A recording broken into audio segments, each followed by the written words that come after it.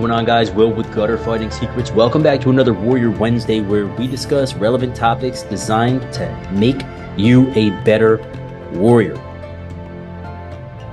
Today's topic is going to be a little bit different than our normal talks about warrior ethos, warrior psychology, warrior philosophy, partly because I'm currently traveling. I cannot tell you where. Sounds cool, doesn't it? It actually is kind of cool. But I have been very busy and I honestly haven't had the chance to make any notes on this stuff. You guys probably realize sometimes I'm like looking over at my other screen and looking at my notes while we talk about this stuff. But, I've been sitting here for about 20 minutes in front of the damn camera and I haven't been able to really come up with a good topic. So, I decided to talk about something that's really super important for the warriors out there. It's going to be more on a physical level, but it's also psychological and mental as well. The topic at hand today is staying in good physical fighting condition. Mute this. Otherwise, it's going to ring all freaking ding, ding, ding, all freaking the whole talk. Staying in good physical fighting shape. This is something that, above all, you should be doing. As a warrior, whatever stripe, whatever flavor of warrior you are, if you will, whether you're a professional martial artist, whether you're in the military, whether you're in the civil service, whether you're whatever, right? Whatever brand of warrior you are, the first and foremost thing that you should be doing is staying in good physical fighting shape. There should be a baseline of physical conditioning that you are able to perform at. And I would say that this is relatively similar yet different for every individual, right? We all have injuries that we need to work around, especially as you get older. We all have different levels of physical expectations from who we are and what we do. And I'm not going to attempt to map out your level of physical readiness, but there is a bare minimum, I think, level of physical readiness that we should be able to perform at. And I get it. If you're a busy career driven oriented dude, if you're always traveling, whatever, it's hard to maintain like a top tier level of physical performance. However, there's really no excuse to not have a baseline level of physical ability and physical performance. You should be able to run. You should be able to run at least 1 mile without getting too winded. You should be able to do a bare minimum of like 50 push-ups and so many crunches or some kind of ab exercise like that. You should be able to lift so much weight. Now, weight's highly dependent on like your size and how long you've been lifting weights and everything, but you should be able to move a certain amount of dead weight. These are like very minimalistic expectations that anybody would have of your physical ability as a warrior, as a fighter, right? And obviously, if you're a fighter, if you're an amateur or professional fighter, you're expected to perform at literally top tier levels of physical performance. That's like getting up in the morning and doing a run, doing your road work, 2-3 miles, and then going and training, right? And then doing weights, and then probably in the evening going back for some more training and sparring or whatever, right? Like that's elite levels of physical performance. That's the area that I enjoy performing in personally. Although sometimes as a 38-year-old bro, I gotta like rein that back. And certainly, when I travel the way that I have been recently, it's unrealistic to expect that. But there is a baseline that we need to be able to perform at. You need to be getting up and doing your cardio. I'm not saying you do it on an empty stomach, you do it on a full, like, don't do it on a full stomach, but you do it later at night, whatever, you need to do it. And that baseline level of physical performance as far as your cardio goes, 3 days per week, honestly should suffice. If you're able to run, run. If you're able to bike, swim. I don't care what it is. Get your cardio in. Cardio is to some degree transferable. And you know what? If you ever are in a physical altercation, you're going to need all the cardio you can freaking get. Believe me. It's not as simple as like, well, I'll end the fight in the first 10 seconds. No, you won't. No, you won't. You might. You might. If you're lucky. If you're super lucky, you might. But I don't think you will. And after about 20 seconds of all out freaking swinging for the moon, right? You're gonna wish that you had more cardio, even if you've been doing cardio 5 days a week, right? Trust me, I know. So if you need to haul ass because there's gunshots ringing off or some shit went down, you're gonna wish you did more cardio, right? It doesn't matter what the scenario is. We could put all these bullshit scenarios together, but when it comes down to it, between the mix of adrenaline and everything happening all at once and confusion and the physical level that you're going to need to be able to perform at, you're going to need like more cardio than you have. I'll put it to you like that. It's so important. So do your freaking mode work, guys. And again, I don't care what kind that is, but lifting weights is not cardio. Don't fool yourself. Unless you're like, my buddy just broke his tibia in a Muay Thai fight. He's forced to get his cardio from lifting weights. Cardio. All right. Okay. That's going to be until he's healed enough to start like moving around again. But even then, you could probably do some battle ropes or something like that. There's really not much excuse to like let your cardio go. As a fighter, as a warrior, you need that. Okay. And as of just any individual period, like you need that. And I don't even care if it's like 15 minutes of hit endurance training. It's way better than nothing. You're not that busy that you can't do that. I promise you. Don't give me any fucking excuses. I don't want to hear them.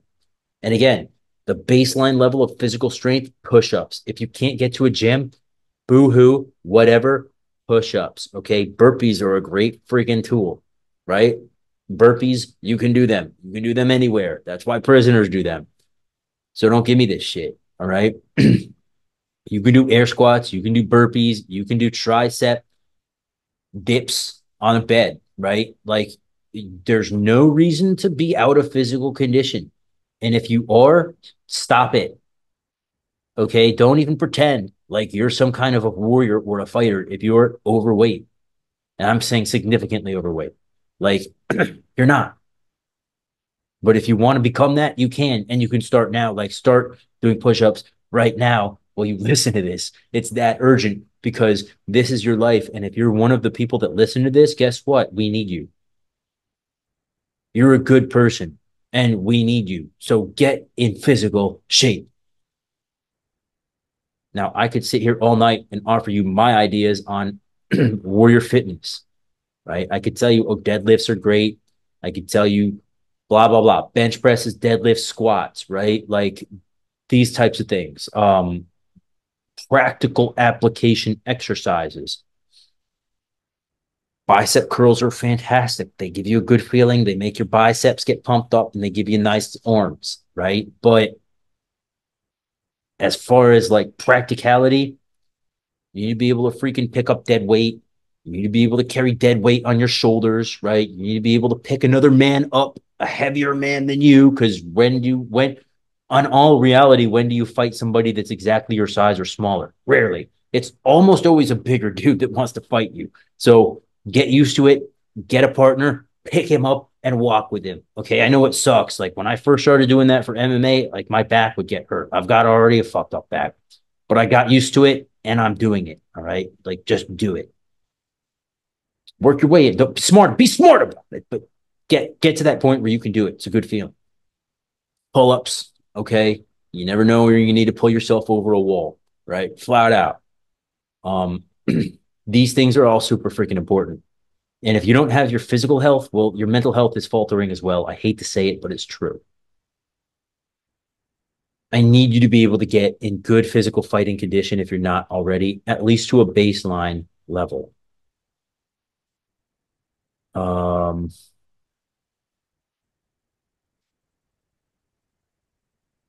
let's do 7:30. Sorry, I know this is like wildly inappropriate. I have to respond to this.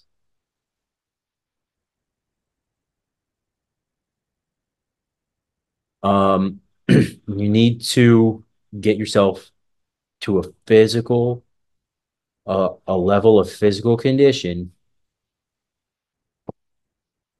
at least to a baseline level. If you want to go further with it and like be at the point where you can freaking like take off and run for 3 miles, like good, awesome, do it. But if nothing else, like you need to be able to walk for a couple of miles with a heavy, with semi-heavy pack on and like run for a mile. You need to be able to like pick up heavy shit and put it down and not be too like physically exhausted. And personally, I say you need to be able to pick up like a full grown man and move him around for a while without like dying from it. And then as far as your diet goes, look, it sucks. Okay. I love to eat junk. Like I love it.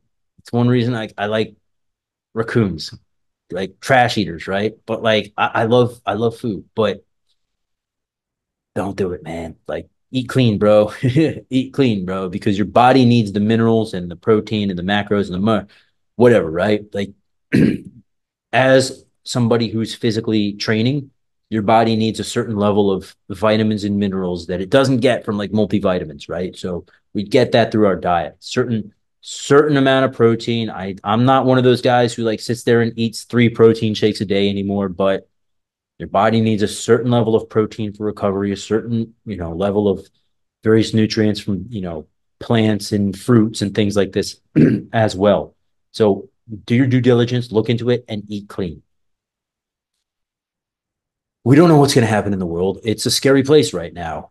But if you're in good physical fighting shape and you know that you can handle it, it's less scary, I promise you.